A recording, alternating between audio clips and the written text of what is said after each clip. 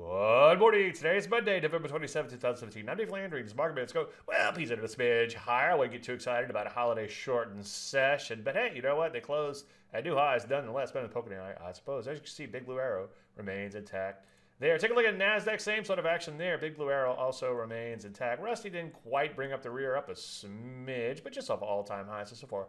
So good there. Some areas like the energies have pulled back a little bit in here, but have lost some steam as of late. Some of these other areas that lost steam, though, have made it back to their old highs. I've been interested to see if they can bang out new highs and beyond. Some areas, as you would expect, or specifically technology-related areas, as you would expect, with the NASDAQ at new highs, such as hardware, software, semiconductors, looking pretty good in here. And telecom, which had been left for dead, coming back with a vengeance. So far, obviously, so good. So what do we do? Well, wait for setups. With a pullback methodology, you're not going to see a whole lot of setups at this juncture, so sit tight.